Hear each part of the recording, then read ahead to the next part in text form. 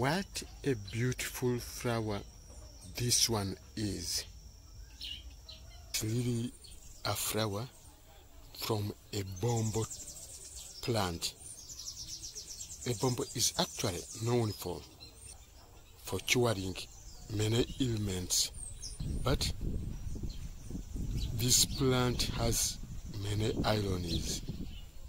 One, it has those little white flowers which I call decoy flowers, but the irony is this plant grows beautiful fruits. After the fruits open to disperse seeds, they turn into beautiful flowers. That's the reverse of what we know.